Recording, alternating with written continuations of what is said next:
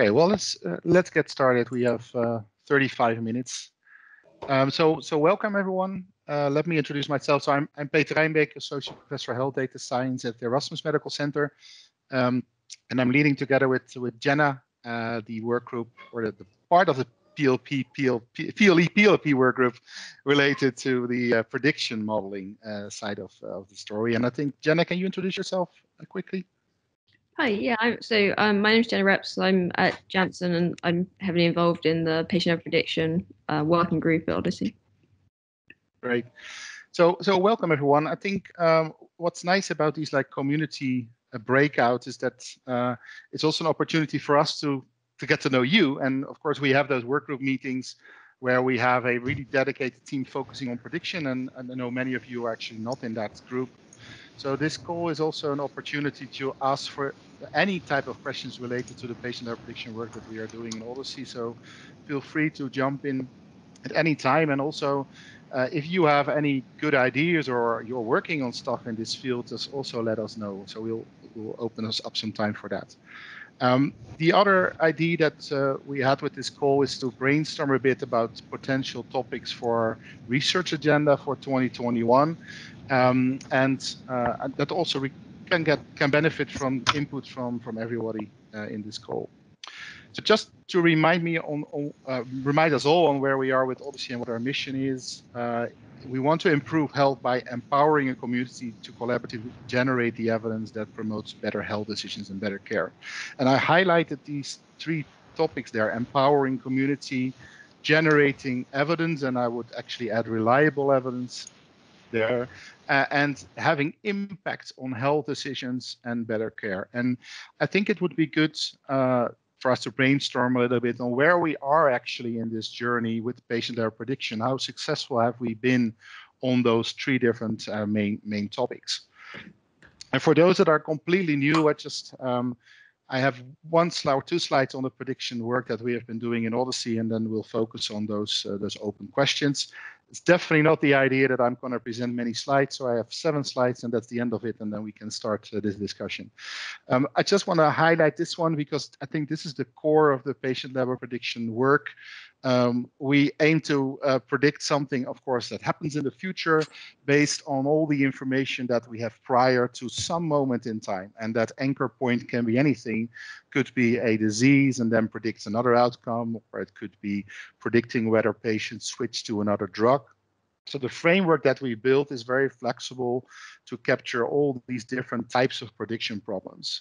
It really helped us to identify prediction in those 3 different questions. What's the target cohort that you're predicting? What's the outcome? And what's the time at risk? So the period in time that you want to predict in. And we have built a package for that.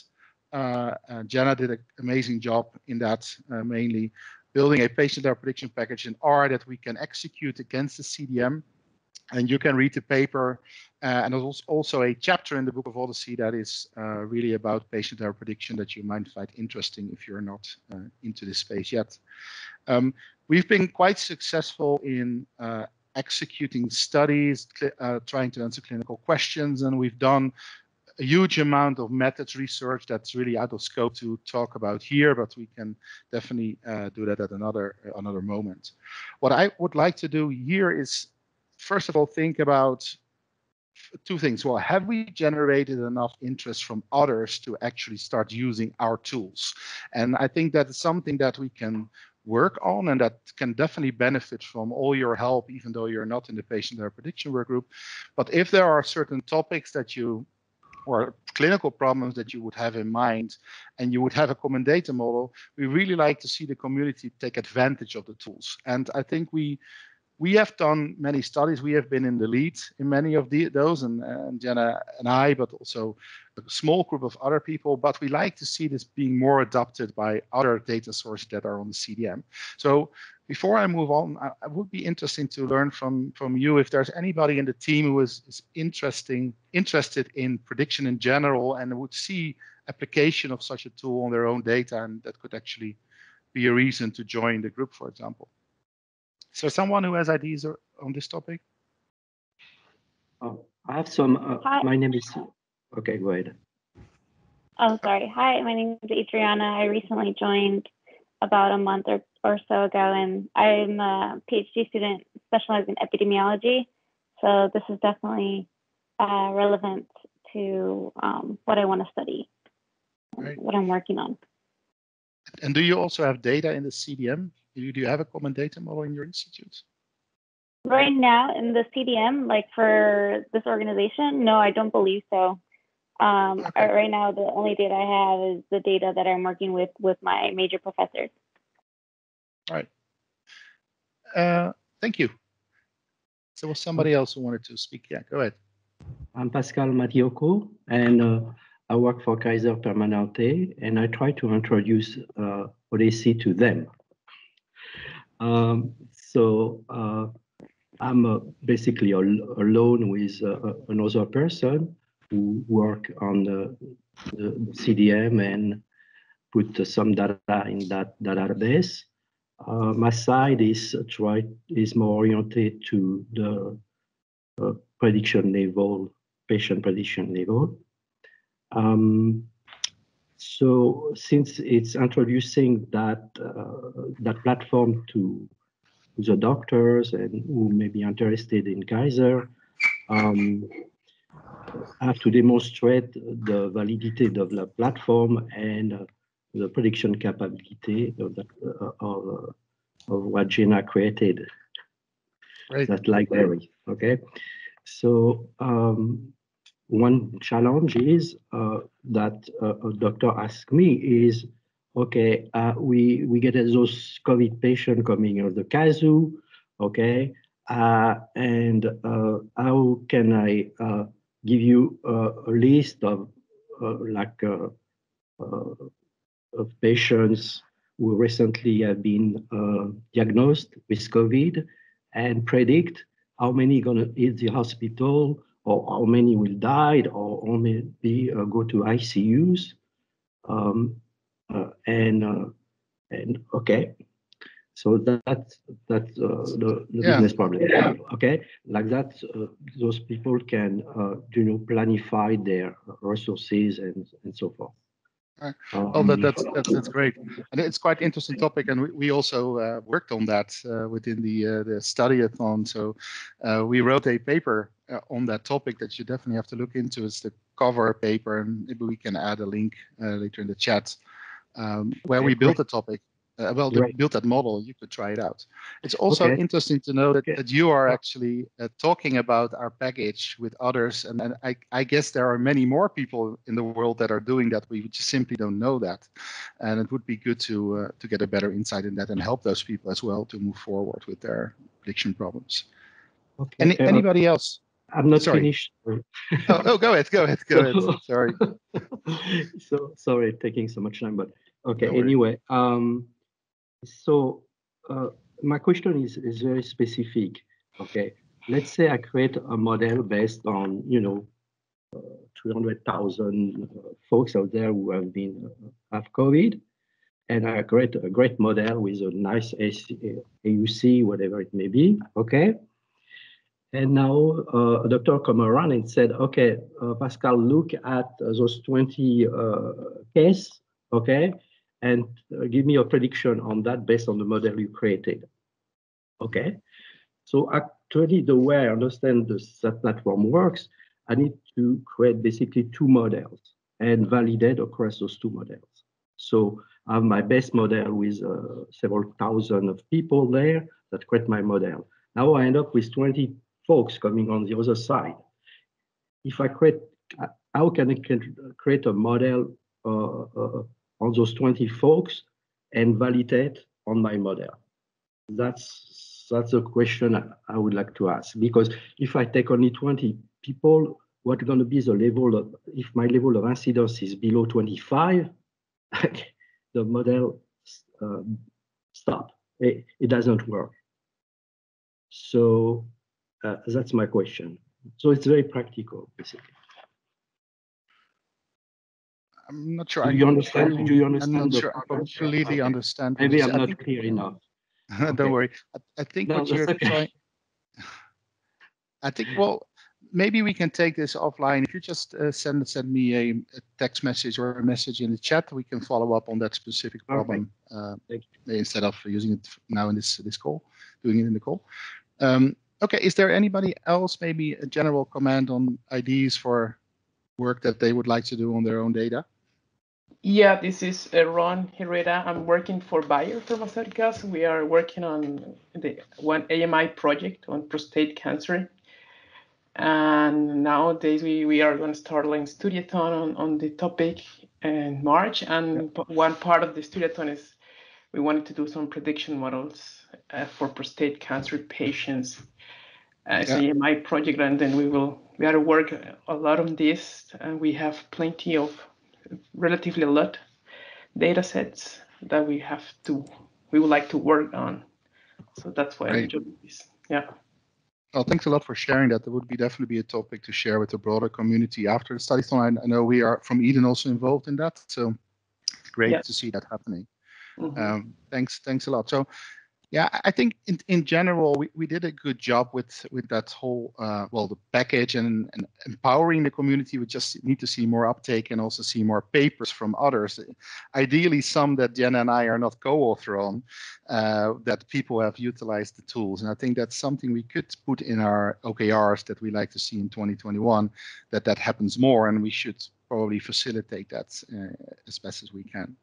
So what I like to do next is talk to this specific slide that Patrick has created for OHDSI in general to create reliable evidence, and he nicely shows the desired attributes for that. And I think it would be useful to see where we actually are with the patient error prediction framework and how much of this did we tackle already, and where is there opportunity for additional research. So the first component of reliable evidence is that it should be repeatable. I mean, if I run the same study on my data, I should get the same results. I think we covered that because we have a nice pipeline of tools that we can run as long as we keep track of all our versions correctly. We are able to repeat an analysis quite nicely. Also, reproducibility, I think, is kind of covered with the pipeline, because I should be able to give you the package and run it against my own CDM, and we should still get the same results. So I think that has been facilitated in the work that we've been doing in the last couple of years quite nicely, I would think. Replicability is an interesting one. So there you have similar data and you expect to have similar results.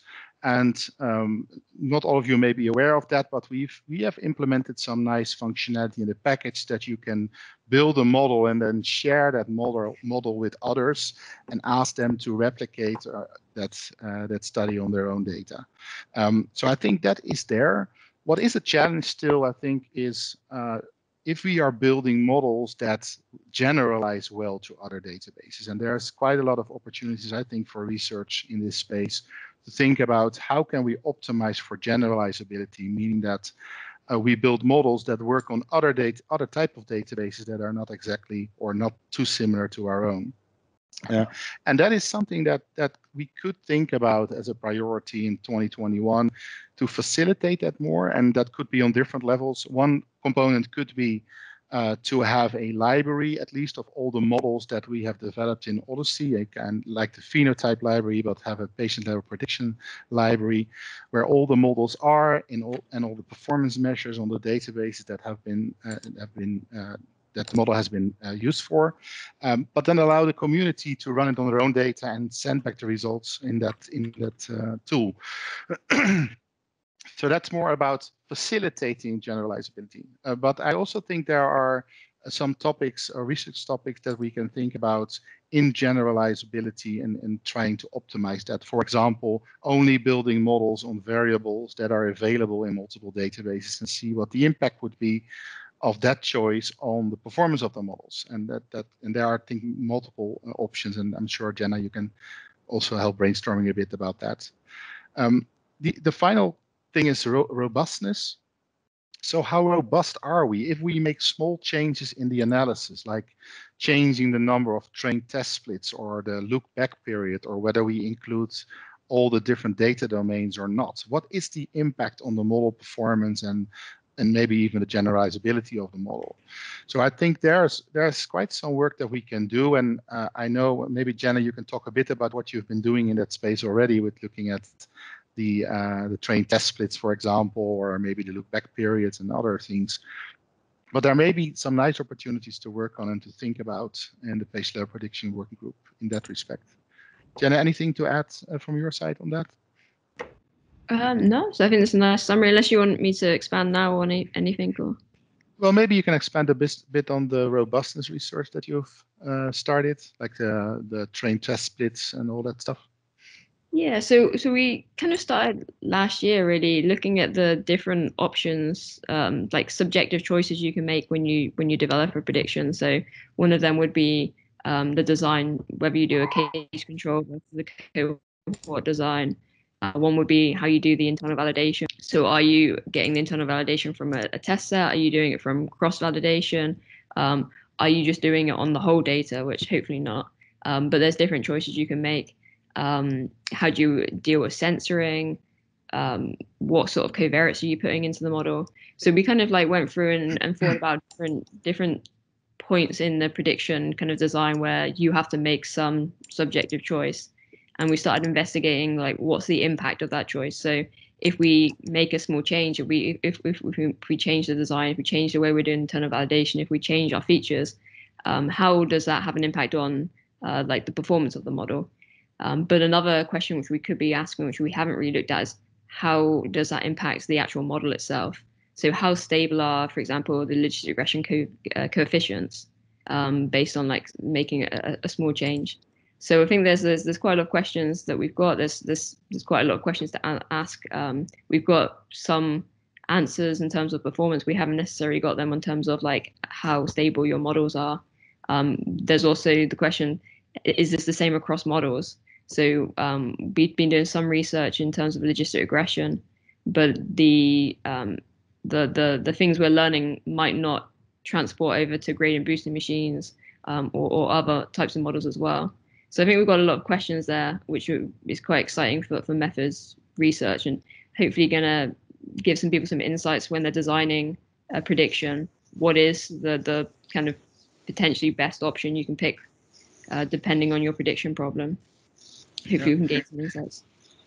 Yeah, what's nice about this type of work is that we have been trying to publish a lot of papers actually in the last period, and we often get feedback from the reviewers that they say, for example, you should not use age groups because that has a bad impact on the performance of your model. You should never do that. And people have very strong opinions, the reviewers of the papers, and they say no to the paper. And then we think, well, you say this, but you actually have not really done a lot of, well, not at a large scale research on the impact of those choices.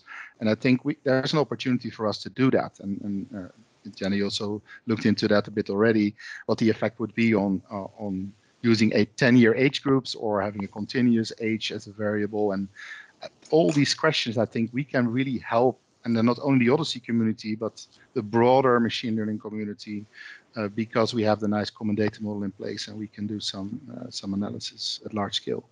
There's a question from somebody. Chen, yes, go ahead. Hey guys, this is Ray. Ray, hi. I think it's really interesting the work you're doing around robustness and certainly thinking about hyperparameters and tune them and optimizing.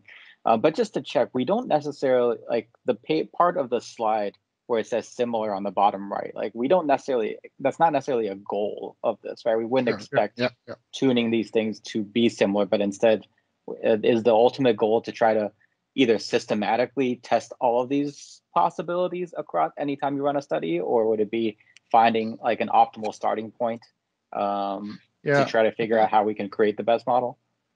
I think it's a combination of both. We definitely want to get to best practices, and that should be driven by research instead of just opinions of people. So if we can assess those things on data and then come up with best practices, like for example, some work that has been done in my group on learning curves to answer the question, how much data do we actually need for a prediction model? Do we benefit from 100,000 patients if we already have 10,000 with a certain outcome?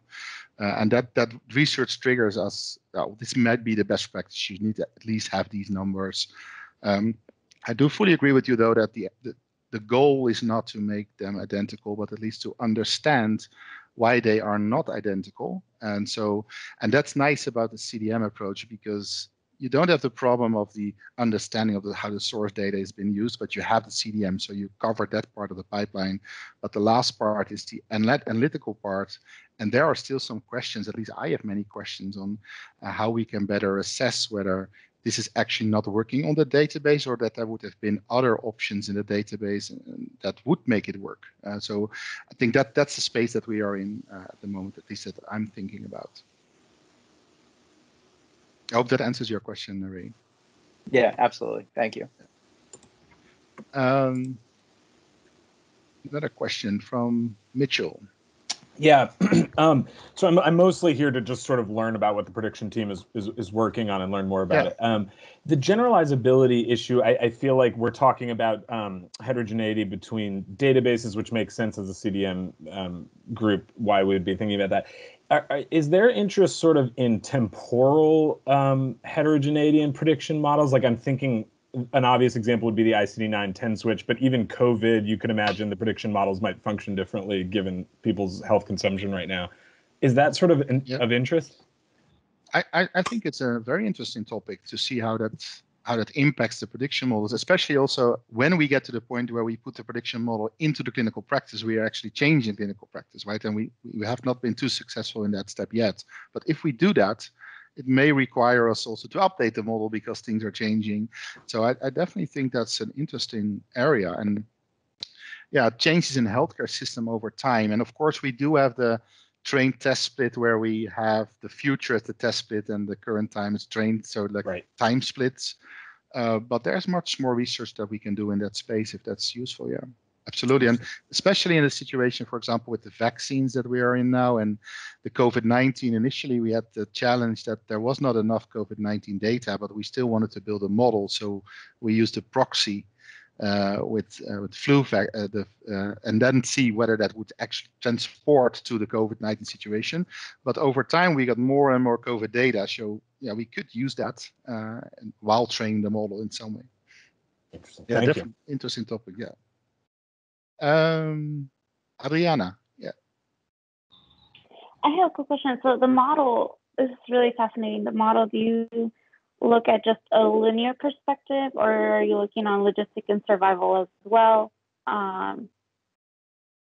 When you talk about some generalized, it's very it's very open. It's not really, that question I think is independent on the type of algorithm that we would use. But well, Jenna, you can talk about it. But the package has different types of algorithms in there, and even Cox proportional regression is also in there at the moment. Okay.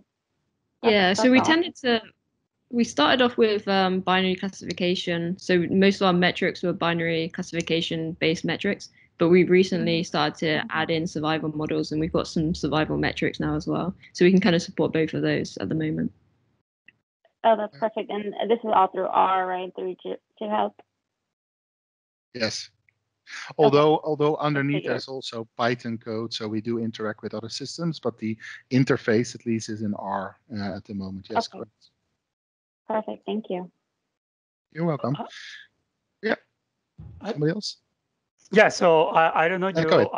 I needed to step back. My kids were okay. Anyhow, so I don't know. You already spoke about this, Jenna, but there is one important factor regarding what you were just mentioning about the splits, regarding that we're integrating data from EHR and claims, and the resolution for times are very, let's say, very different, and not just that, it's let's put it, these two different words about predicting something that happened when the patient is at the hospital, is still at the hospital, and predicting something when the patient already is outside. So these time windows and this resolution when I sort of need to order events within a single admission, or when I don't care about the predicting something for a given admission, but predicting something like, I don't know, 1 month, 2, 3, 4, 5 months.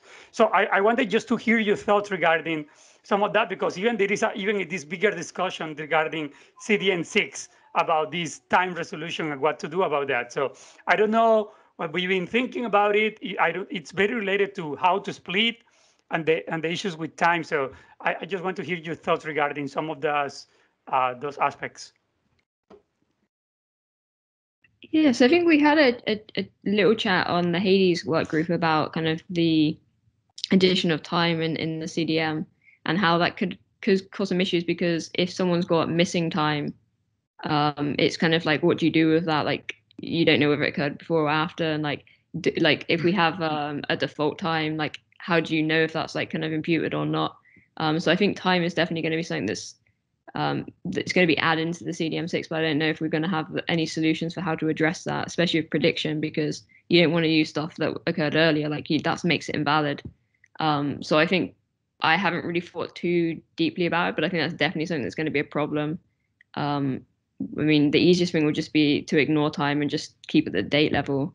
But then, like you said, you are kind of missing out on this kind of ordered, especially within a visit. Although I think a lot of times when we have visits, I'm not even sure how well the claims is never really going to have the time. So claims is always going to have this issue, I think. I guess if you do something separately for EHR data and something differently for claims data, then that could cause some issues as well. If you're kind of including time in one and not in the other, then that could impact the generalizability, for example. So these are questions, I think. I've seen a couple of databases now in our Eden exercises that do have time, really hour stamps of prescriptions, but it's rare. And I wonder if we, at the moment, should put a lot of effort in that specific problem. I know our GP database definitely don't have time information, but it might become interesting. I mean, if there's more and more databases that have the information, then I think we should definitely look into that. Yes. So speaking from Stanford, and this may be true for a lot of EHRs that are with an Epic, like with Epic, time is available at a lot of granularity. So there is tons of granularity on time. So that exists, and that may be true for everybody that is running Epic and extracting using this Clarity or Caboodle databases. And also, many institutions are already incorporating, data from sensors. And I do know, and it's even the case for Stanford, that some of the data we're getting, let's say flow sheets that are sometimes entered by the nurse, actually some of them are actually entered automatically. So that resolution is already happening. And what I can tell you that at least at Stanford, we're even getting this flow sheet data that like let's say hourly data, we're already getting them and we're populating the measurement. Right. So it may be happening and maybe happen faster for that we thought. So it's something that I'm very happy. We have had at our Shah Lab many discussions around these issues with time and with intra-hospital predictions or predictions that we want to do with whatever hospital data we have. So it's it's still an ongoing topic for us. And everybody's asking me, like everybody just asked me, like, okay, what are you going to do with that in the CDM? So I just right. Well, that's good. I think that these developments are driven by use cases. So if you have the use case, then we should definitely look into that at some point. So thanks for sharing that. If there are no, Mitchell, you still have your hand there. I think I answered your question. Or do you have another question? Yeah. There you go. I do not. Thanks. Okay, good. Well, the last 7 minutes, I just want to talk about one more topic that I'd like you to give some feedback on. So we talked about those first three red words that I highlighted, and the last one is actually impact on health decisions and care. And now the question is, are we successful in that already? And I think that this is definitely an area that we can improve on. I think we have built many prediction problems, but how do we get these models into clinical practice and have doctors actually use them is still something that we have to improve on. And I'm kind of struggling with figuring out what the best approach would be to do that. One potential option could be that we link up with a group of clinicians that have an actual prediction problem in their head and want to solve that, which happened a bit with COVID, I must say, and I was very happy to see that the cover algorithm was picked up by a Spanish health ministry, and they actually are supposed to be using it for triage of patients. But we need to do more of that. And I know, Dani, you're also in the call, and I know you've been suggesting many prediction problems that we do in rheumatoid arthritis.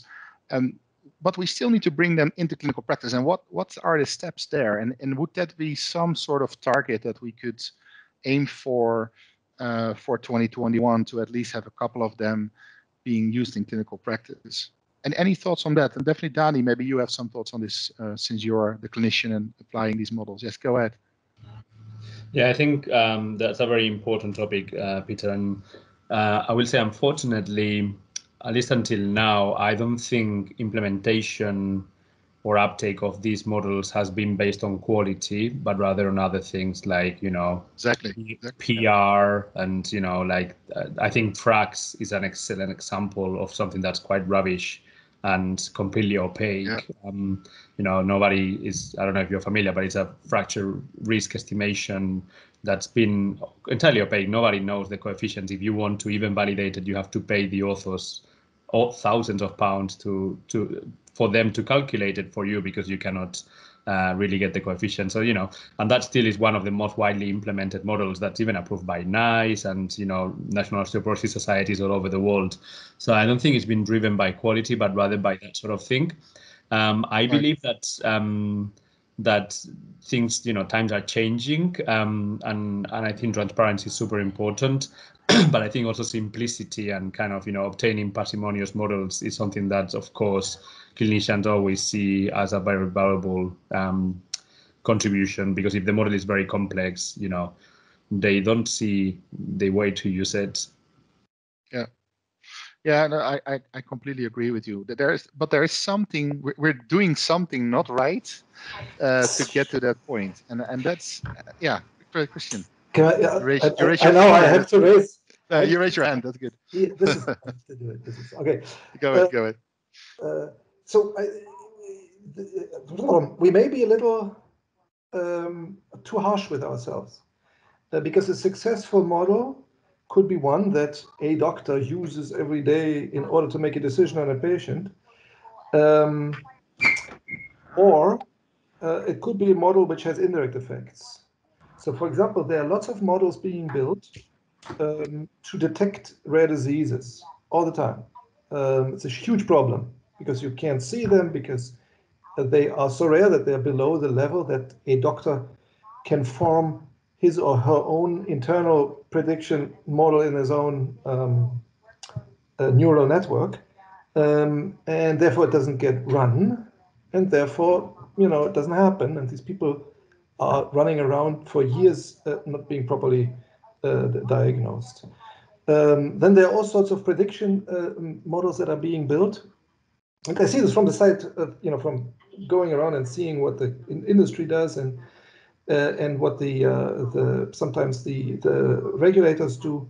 The models that are being built in order to see whether there is something, right? So run a predictive model in order to see whether there actually is something going on, so to speak, right? And then, of course, in the next step that they want, if as soon as they see there is something that can be predicted, they say, all right, now tell me what it is that makes it go. So that's the second job, which, by the way, is something that we may talk here about. How do we decipher these models and actually come up with a good way to disseminate what makes, what are the predictors and what are the relevant covariates? But that's the second one. First one is, they are these models going on. We shouldn't hide. They are also useful. They are significantly contributing to what's, what happens to patients in the long run. As long as we can know them, we can invite these people, and we can support them, that actually would make a lot of sense. So, the doctor don't see that. No, Yeah, I think there's definitely some kind of high-level questions where patients in the end will benefit from. Just a question: can we even predict these outcomes on an electronic health record? So, and we did that way back in a couple of years ago, where we did it for depressive disorders or pharmaceutically treated patients with depression, where we created those color plots where we actually showed that these outcomes we can simply not predict on the EHR data, and that could help because then the focus could be from others also on those things that we can predict and help out with that. But what I really miss in the end is that those models that Dani mentioned, and we know that they are used, and actually also the CHATS2 score is a good other example, right? That's been used by many, and many people are struggling with this performance. And why are these models in clinical practice, and can we not get a couple of those into clinical practice? I think that is something that should be our ultimate goal because of our mission, but we need to figure out if that's a marketing thing, if we are not talking to, I don't think that the problem is that we don't have the right technical people and the expertise and team. I think we have that. But how do we reach those people? For example, I saw some things happening with COVID-19 where we did it from OHDSI perspective. We just start building models for COVID-19, while others actually started with interacting with people on the ICUs themselves and asked them what their questions were and worked together with them on building the models. And those models are actually being used in the hospitals that I know of.